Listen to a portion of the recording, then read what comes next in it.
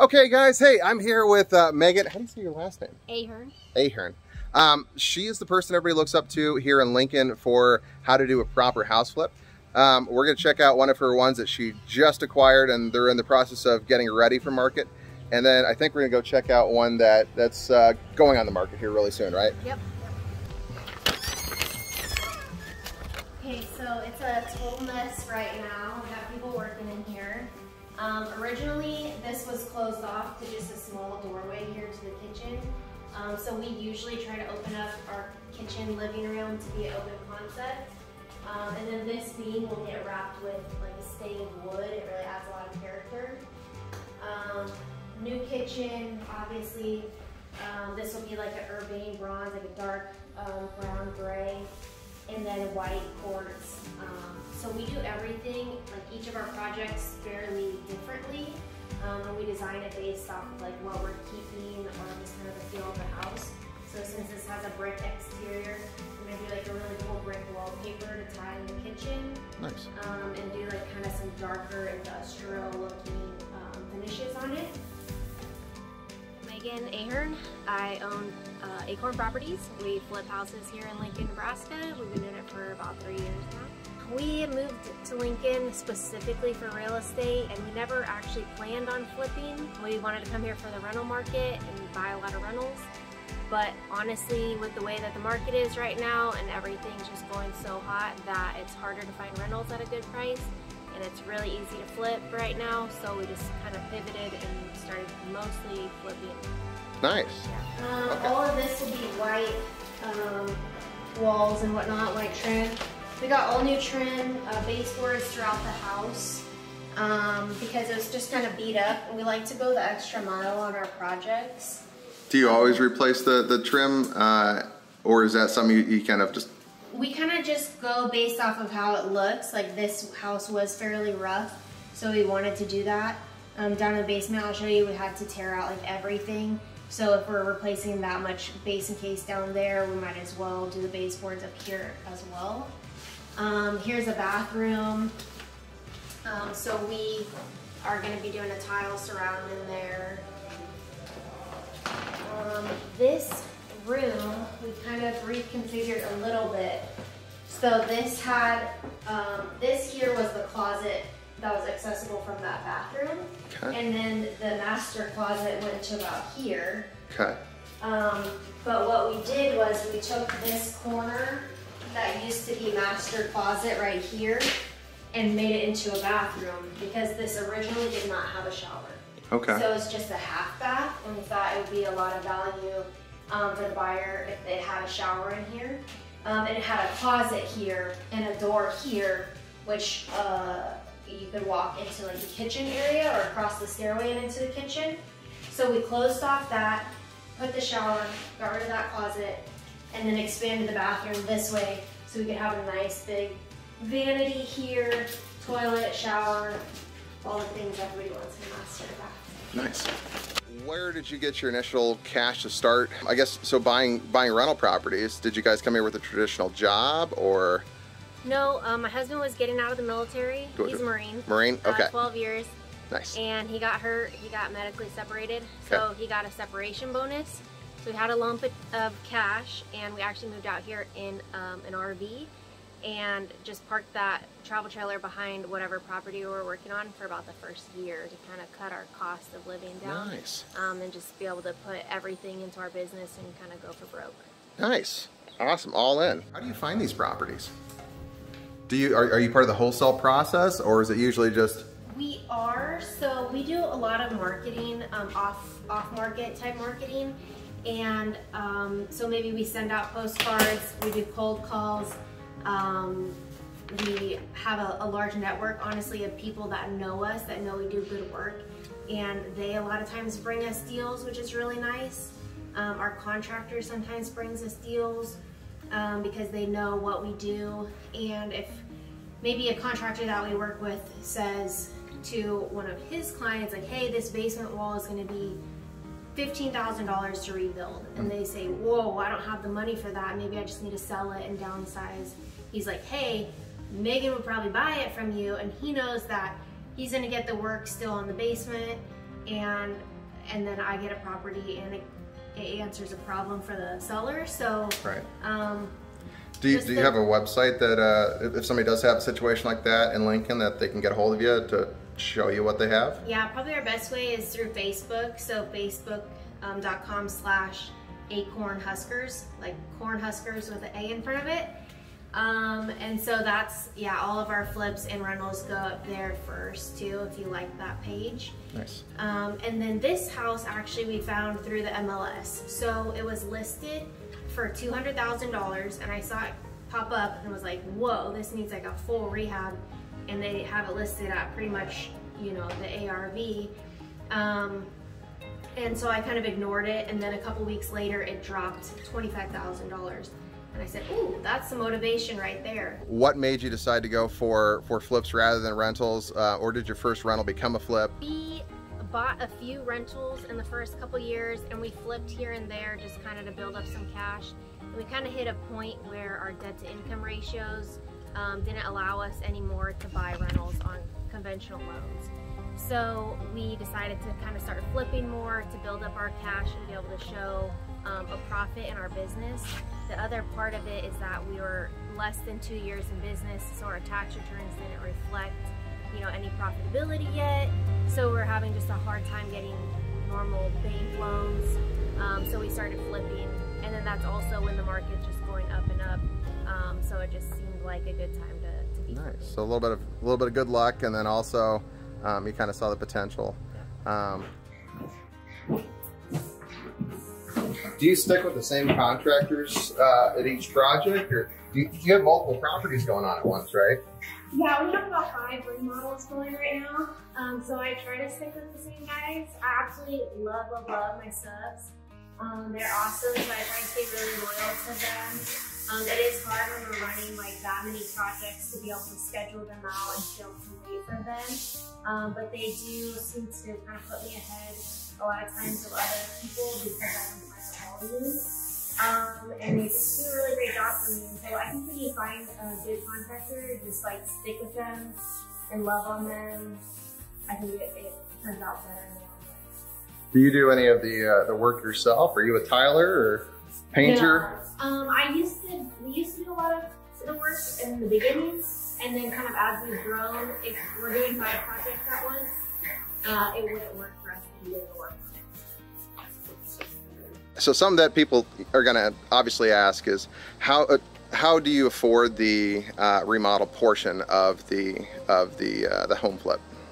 So we got hard money for the purchase of the home, but starting out we had to still have that lump sum to put into the remodel. And we did it kind of a lot of different ways. One time or a few times we've used 0% interest on credit cards, and you can do a balance transfer. And balance transfer, essentially the balance from your credit card into your checking account, and then use that money to pay for your contractors and your supplies and all that. And then when you're done with the flip, just pay back the credit card. So you're paying 0% interest during that time. That's a really good option if you can be stringent enough to actually pay back the debt when you're done with it. And then also we've done things where we've borrowed that from private people that maybe have like 30 or 40,000 that they want to lend, and you could pay them like a hard money lending or private lending type fee to borrow their money for the rehab. Do you have any partners, or is it just you and your husband? It's just me and my husband. Okay. Any particular reason why you've chosen not to do any partners? Everybody always, yeah, you know, does these investing clubs, but we have actually partnered. I don't like long-term partnership, right? It feels like getting married. We have done a little bit of partnering in the sense like we found a flip and we had a few different projects going on. Didn't really have all of the money for the rehab, and so we did like a 50-50 partnership where the other person brought in 50% of the rehab money. We brought 50%. We both were kind of hammering on it. And I think with 50-50 partnerships, your brain automatically goes in the beginning, that's fair. But then as you kind of go along through the couple months, you go, this is not fair. I'm here and he's not, or I put in this and he didn't. And so I just don't like it. It's messy. We partner with people now that's like, hey, I'll give you X amount of dollars for the rehab and pay me X amount of percentage. And I feel like that's an easier partnership to swallow than that 50-50 kind of makes your brain go, wait, maybe this isn't actually It's a good. huge lesson learned there. So you probably wouldn't partner with somebody again on a future flip, right? Definitely not like that. Okay, Yeah. awesome. I see you have an egress window here, so this is a finished bedroom in the end. Yep, Nice. so this is daylight windows. Those were already there. And so all around this basement had like a very thin wood paneling with wallpaper over it. Right. And the only thing that was left was the wallpaper. So when we were negotiating that, we told the listing agent that, which she hadn't realized yet. And so I think we had a really good shot of drastically lowballing the listing price. Kind of a blessing and a curse, because you were planning to replace the paneling anyway, right? Right. But you know, when you obviously can't demo it while it's listed. Right. So you're looking at it, you know there's something wrong with it, but you don't know how far it's gone. You don't know if like the floor joists are all eaten up, or structural wood, or the framing. So we kind of had to just beef up that repair number. Right. Because we knew it was an unknown. We knew it could have blown up really easily. So, I mean, that's a huge lesson learned for people that are just getting started. Would you recommend this for a first-time home flipper? If they walked into a house and they saw termite stuff, or would you say that takes some experience? Or I think it takes some experience, and it takes some like extra money. So on this, my budget is $70,000. So that's a lot of cash that you're going to need to put into a house. And if it blew up to $80,000 or to whatever, I have the money to kind of back that at this point. Whereas if that's your first flip and you go into it, every new flipper thinks that it's going to be less than what it actually is. So if you walk in and you're like, oh, I think it's going to be 50 grand, and then it ends up being 80 grand, you're going to be in a world of hurt. You're going to be halfway through the project running out of money, and that's like a really bad place to be. so when you guys first started, what were your average repair costs for a house? What kind of projects did you take on? I'm sure 90% of it was probably done by you and your husband, right? So you saved a lot of labor costs, but just to give us an idea of starting off, what would you say the average repair value of a house was? Repair cost of a house was? Sure. So the first one that we bought for 55 grand. It was a 100-year-old house. I thought we were gonna need to put like 30 grand into it, and it blew up to 55 grand budget. And that was with us doing a ton of the work ourselves. And it took 6 months, it took way longer than we thought. So we learned that lesson kind of the hard way. But after that one, after I learned what not to do, we kind of try to stick to more cosmetic rehab. So we're trying to stay like under 30 for our budgets. And I got to a point where I could pretty much hit it like within $1,000. Nice. You know, my budget estimate as compared to what it was at the end. Okay, so first of all, our formula, we do it kind of weird. We kind of run our numbers two different ways. We say the most important thing is the after repair value. So we're gonna figure that out first. We think this house is gonna sell for, let's say, $250, and then we times it by 0.94. And so what that does for us is it takes out the 5% commission, realtor commissions we're gonna pay, and about 1% on the closing costs that we're gonna pay. So neither of you guys are licensed realtors then? My husband is, but we pay him to. Oh, okay. Nice, awesome. So that's kind of two different entities. We kind of keep them separate. So then we subtract out our rehab costs and our money costs and our profit. And we want to make $30,000 on a flip when we do it, which seems like a lot, but if we go $10,000 over budget and we go $10,000 under our ARV, we're still, you know, slightly profiting, and it's still worth it to us. If you go and shoot for like 20 grand of profit, and then the crap hits the fan, it's just really not worth it. How do you calculate your ARV? I'm gonna get this answer from several different people. Obviously, wholesalers are gonna have the highest ARV. Yeah. But for you, the fixer-upper, the person who's behind the project, how do you calculate your ARV? We look at comps. My husband is a realtor, so he can pull those comps and get actual market data. And then with how fast the market has been appreciating lately, we even call the listings that are pending, because what we're seeing is like a month by month increase in value. So a lot of times what we think will be the ARV on the front side of the project, we know we can list it for more than that on the back side, because the comps just aren't really keeping up. That's a really aggressive way of doing that. I honestly think as a new person you shouldn't be. You should go with what the market is saying, comps that you can actually support. I think we've done this enough times now that we understand that we can usually get significantly more than what the comps say. Right. So our houses go usually like multiple offers, 1 day on market, and they'll go $20,000 over asking usually. Okay. So one example is we had a house that we saw, we pulled comps, the comp said 130. I thought I can sell this for 150 when we're done. By the time we were done, we listed it for 155 and got 175. So I think a lot of times we can pay more for a property than like a normal flipper, because we know we can get more for it on the back end. So again, a good deal. Do you stick to a certain neighborhood? Are you North Lincoln only? Are you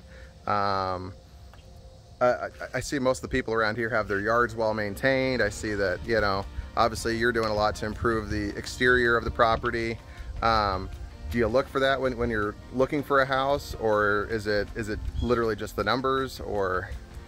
It really is just the numbers, but a lot of times there's certain pockets of neighborhoods where I know we can't get the ARV for. So there's certain neighborhoods that I don't necessarily need to walk because I know right out the gate that the numbers probably aren't going to work.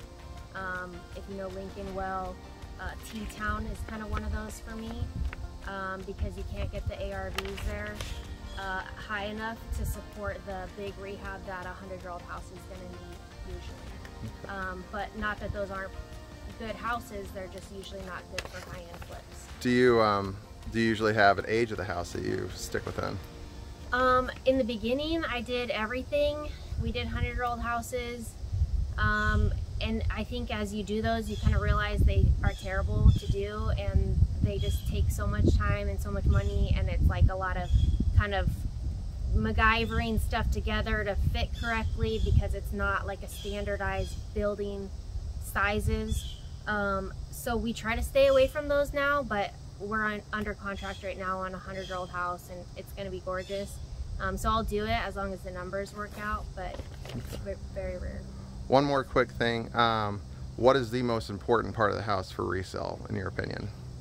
Definitely kitchens and bathrooms. I think women buy houses, honestly. The men probably mostly afford it, but the women get to decide on the kitchens and bathrooms. I honestly don't even paint the garages usually. The guys don't usually care. Nice. All right, now to check out the one that's for sale if you want it.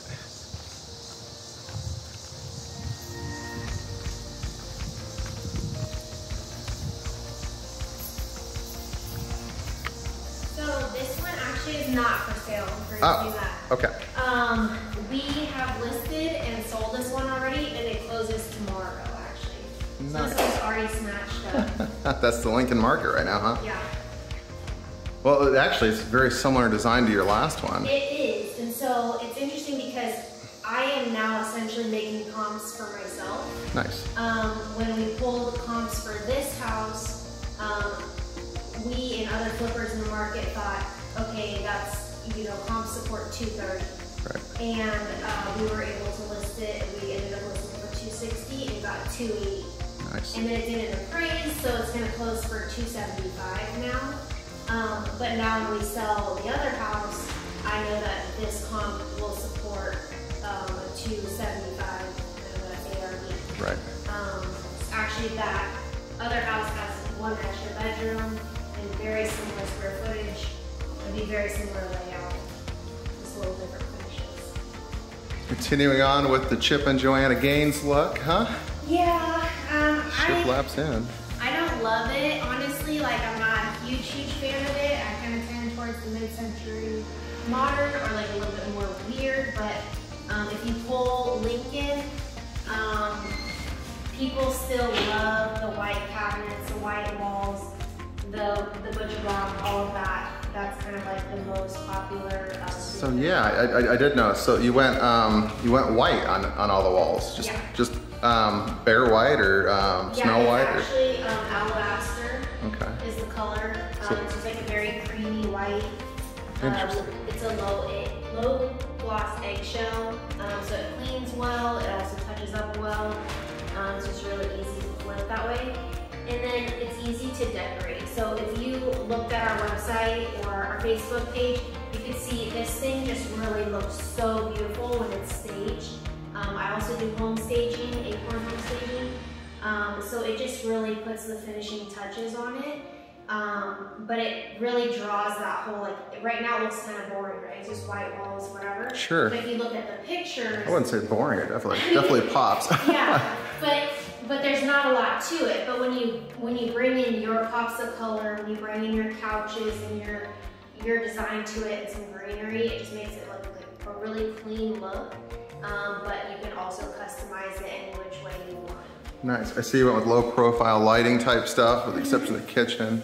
Not a huge fan of the recessed lighting, or do you just, is this a style that you feel it's? I feel like it's easier maybe to just swap it to a new fixture than to do recessed lighting. And these kind of just look modern other than like a boob light or something. Hey, I'm not the only one that calls it a boob light. They're totally boob lights. Oh, I want to take a real quick look at the backdrop. It almost looks like a metal, but it's actually a wallpaper. Yeah, it's neat. So I like to get, like I said, a little weird, do a wallpaper, do some texture. Hey, I did that niche. Well, I didn't do it on this house, but I mean, I did one like this. This is a new carpet that we tried out this time around. It kind of looks really rich. It's low profile. A lot of new builders. Where do you get your carpet? From Cascade. Okay. So a lot of new builds are using it, so I went with that, kind of add some cool texture, almost looks like lines. Right. Does this have a master bath too, or no? It connects, that's the master, and so it connects behind this door. Oh, nice. Okay. No, I get the idea, yep. Is this a one bath, or does this have? So this is the only bath on this level. And it has one more bath down in the basement. So we'll go check it out. So in Nebraska, basements are essential. People will not even look at a slab house, in my opinion. So I've noticed that a lot of houses that actually have the finished, and then a walkout basement to boot. It is a walkout Do basement. you refinish all your basements then, or? So this was already drywalled in, and it had a ceiling, but it was weird. And once we started kind of poking around down here, we realized that it just put up like foam insulation, not drywall. And so it had all these holes and pock marks in it.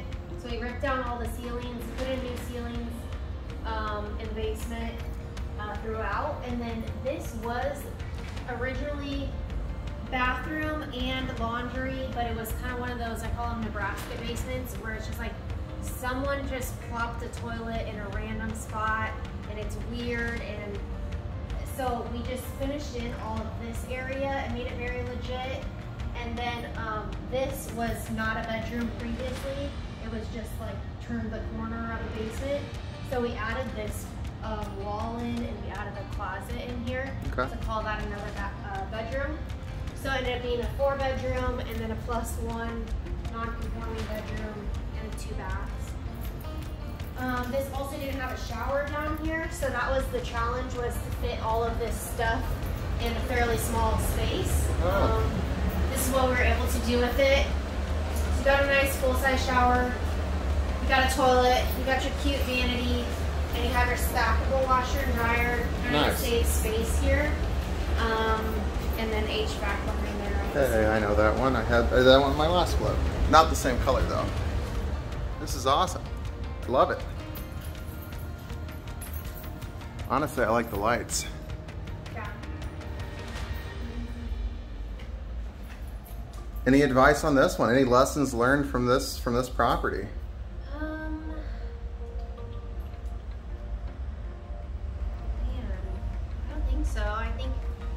sometimes you have to get creative to add like a bathroom. I think that's money. If you're gonna make a house that has essentially five bedrooms, you're gonna have a buyer that has probably a lot of kids, right? And so you need to think about who is your end buyer gonna be.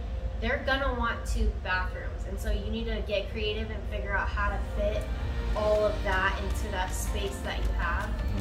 For us, it was a matter like we had to remove a water softener because it was just taking up too much space in that mechanicals area, and we actually moved the water heater into this +1's closet right here. Okay. And put an electric water heater. We wanted to do that. Okay. Awesome. What is this project? How long did it take to go from the other house to this house? What was the remodeling timeline for you? To finish this project? Yep, from start to finish. Probably for this one, it took about 2 months. We were able to finish like every 30 days for a while there, but because of supply issues and because contractors are so busy right now, we've kind of stretched out our timelines a little bit. This project blew up a little bit too in that we needed to refinish the drywall and the ceilings downstairs, which we weren't originally planning on doing. So it just kind of elongated the timeline a little bit. Okay. All right, guys, thanks for watching the whole thing. If you want to learn more, go to acornhomestaging.com to see what else Megan Ahern has done and how she can help you with your properties, getting them ready for the market.